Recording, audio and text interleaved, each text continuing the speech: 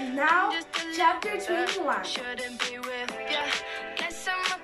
I did not take Rontu with me when I left the cave that night, and I closed the opening so that he would not follow me, for if the Aleuts had brought their dogs, he would surely smell them out.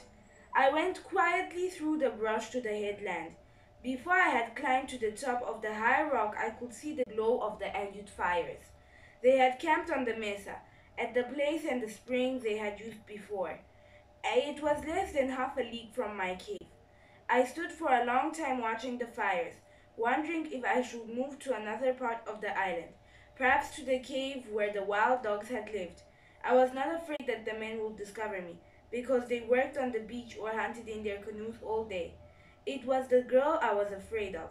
The ravine was tangled with brush, which was hard to walk through, but in the ravine grew seeds and roots. Sometimes when she was out looking for food, she might wander by the spring and see that it was being used, and find my steps leading to the cave. I stood on the rock until the Aleut fires died. I thought of everything I could do, of the different places I could go, and at last decided to stay in the ravine. The far end of the island had no springs, and if I moved there I would have no place to hide the canoe which I must need. I went back to the cave and did not leave it until the moon was full. There was little food left. Rontu and I climbed to the headland, and when we passed the house, I saw that 3 of the whale ribs had been cut from the fence. No one was there, or else Rontu would have barked.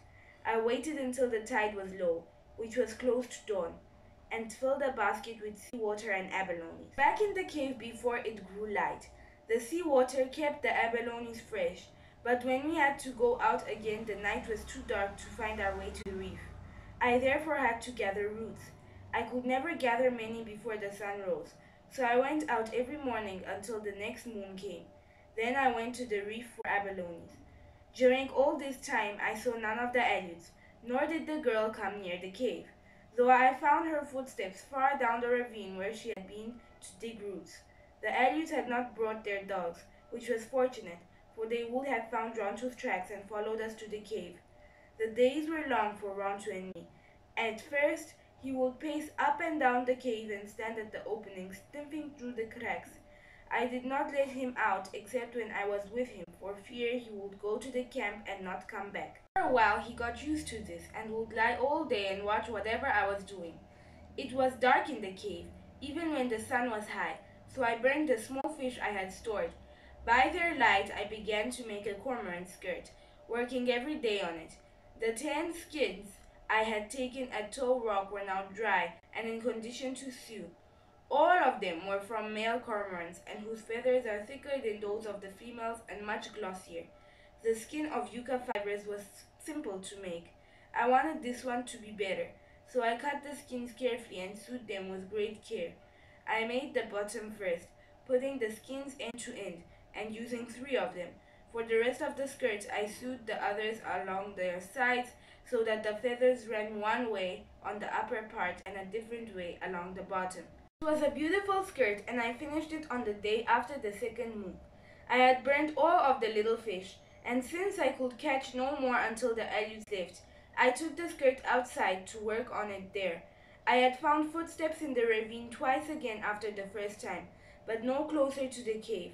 I had begun to feel safe, for the winter storms would soon be here and the Aleuts would leave. Before another moon they would be gone. I had never seen the skirt in the sunlight. It was black, but underneath were green and gold colors, and all the feathers shimmered as though they were on fire. It was more beautiful than I had thought it would be.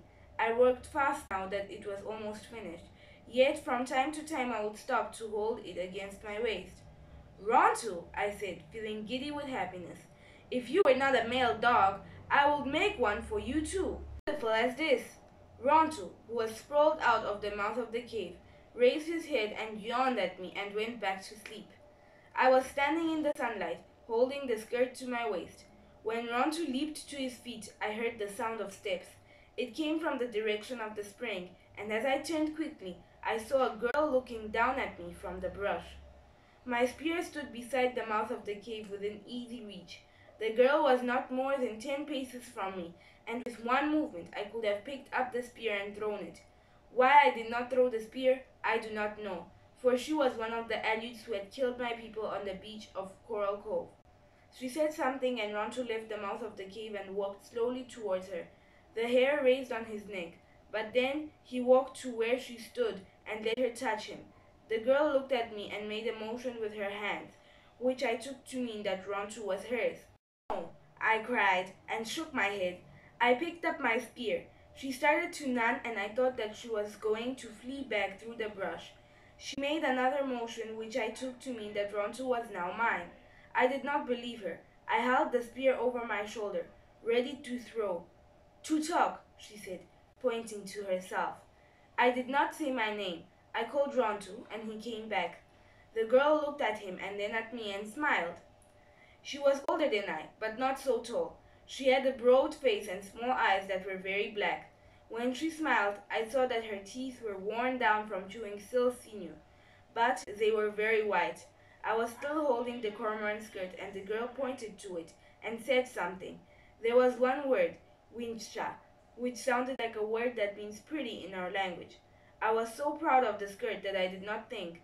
The spear was in my hand. I held up the skirt so that the sunlight could shine on all of it. The girl jumped down from the ledge and came over to me and touched it. "Wincha," she said again. I did not say the word, but she wanted to hold the skirt, and I gave it to her. She put it against her waist and let it fall from her hips, turning one way and then the other. She was graceful, and the skirt flowed around her like water, but I hated the Aleuts and took it from her. "Wincha," she said. I had not heard words spoken for so long that they sounded strange to me. Yet they were good to hear, even though it was an enemy who spoke them. She said other words I did not understand, but now as she spoke, she looked over my shoulder towards the cave. She pointed to the cave and then to me and made gestures as if she were making a fire. I knew what she wanted me to say, but I did not say it. She wished to know if I lived there in the cave so she could come back with the men and take me to their camp. I shook my head and pointed to the far end of the island. Away, away, for I did not trust her. She kept looking towards the cave, but she said nothing more about it. I held the spear, which I could have thrown. I did not, though I feared she would return with the hunter. She came over to me and touched my arm. I did not like the feel of her hand. She said more words and smiled again and walked to the spring and drank. The next moment she had disappeared in the brush. Ronto did not try to follow her. She made no noise as she went. I crawled back in the cave and began to pack the things I owned. I had all day to do it, because the men were working and would not return to their camp before night. By nightfall I was ready to go. I planned to make my canoe and go to the west part of the island. I could sleep there on the rocks until the Aleuts left, moving from place to place if I needed to. I carried 5 baskets up the ravine and hid them near my house. It was getting dark, and I had to go back to the cave for 2 that went left.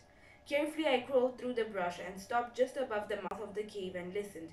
Ronto was beside me, and he listened also. No one could go through the brush in the dusk without making a sound, except someone who had lived in it for a long time. I went past the spring and waited, and then on to the cave. I felt that someone had been there while I had been away. They could be hiding in the dark watching me. They were waiting until I went into the cave. I was afraid, so I did not go in, but quickly turned around. As I did so, I saw something in front of the cave, on the hard rock I used for a step. It was a necklace of black stones of a kind I have never seen.